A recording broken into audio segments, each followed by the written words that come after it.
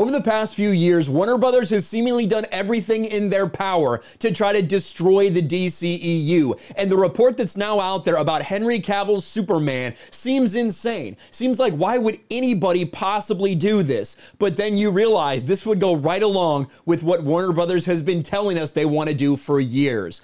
Henry Cavill's Superman said to be replaced by Supergirl in DCEU reboot. A new rumor offers that Sasha Calle will be the last survivor of Krypton and that Cavill is done as the Man of Steel. Now, this is like the 5th, 6th, or 7th time that we've heard rumors about Henry Cavill being done, that Henry Cavill's not coming back, all these things. And this all revolves around the Flash movie. The Flash movie, which obviously stars Ezra Miller as the Flash, who's been a lot of bad PR for them lately, getting into fights in bars, getting arrested, then getting restraining orders after threatening to kill someone. That's who Ezra Miller is.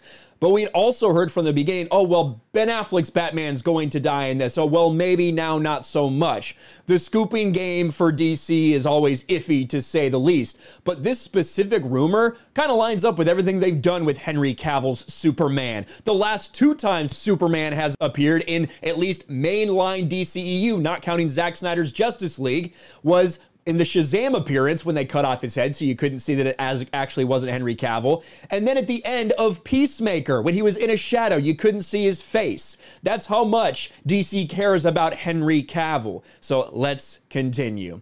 A new rumor offers that Henry Cavill's Superman will be replaced by the Sasha Calle Supergirl in what sounds like a retcon of the DCEU as well as a reboot. Various rumors over the years, it's been that long, have offered that Henry Cavill is out as Superman, and Deadline reported it in 2018 about the Supergirl movie, that Supergirl could be used to reboot Superman, as the site reported. It's unclear whether Superman will appear in this, but if the rumors are true, Warner Brothers and DC are looking to create a template for new Superman movies. This would seem a likely place to hatch a new persona.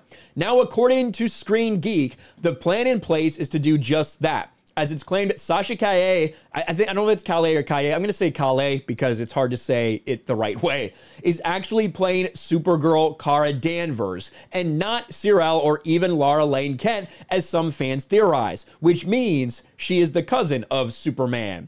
Now, the reason that it's been speculated that she's not is because obviously Sasha Calle does not look anything like Kara Danvers, does not look anything like the Supergirl that we are all so accustomed to. That's why a lot of these other things were guessed, but it's not like DC over the past few movies has been necessarily devoted to making sure a character looks like the other character. They're not afraid of doing race swaps. They're not afraid of doing anything. This is a new DC. This is a DC that's focused on identity politics, which is also why it wouldn't be a surprise if they wanted to erase Henry Cavill and replace him in the timeline with Supergirl. According to the rumor, the plan is to change things and have Sasha Calle's Supergirl be the last survivor of Krypton, and that in the new rebooted timeline that would take place either in or after The Flash, Zod would kill Henry Cavill's Superman when he's a baby on Krypton.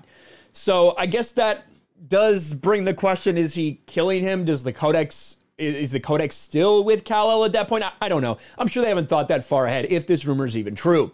And it points out here that they have said that, you know, Zod and Faora should feature in The Flash. So maybe that's where this is at.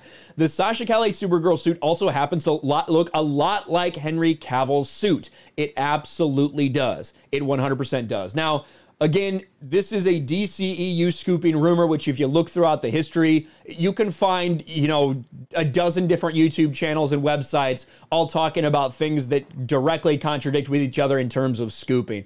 The reason this one caught my interest is because it makes sense. The way that they've treated Henry Cavill's Superman, the fact that you have 2 separate black Superman projects in development right now, one a race swap Clark Kent and another one a Val Zod, but yet you don't have anything for Henry Cavill's Superman laid out, is nuts to me. It's obvious that the Snyderverse fans are still very much out there and very vocally advocating for it to be restored. I think after Zack Snyder's Justice League and a couple other of these movies that have come out, more and more people are probably coming around to that. You saw fan voting won the Oscar for fan moment of the year, you know, with Flash entering the Speed Force in Zack Snyder's Justice League. With all that being said, I don't know if anybody knows what's going on, what the future holds at Warner Brothers. I don't know if the directors of these movies do. I don't know if the actors themselves have any idea what's going to come next, what rewrite might come next, how they might change their minds, because they have handled this property so terribly over the past several years, continuing to reverse course and, misstep and mismanage everything.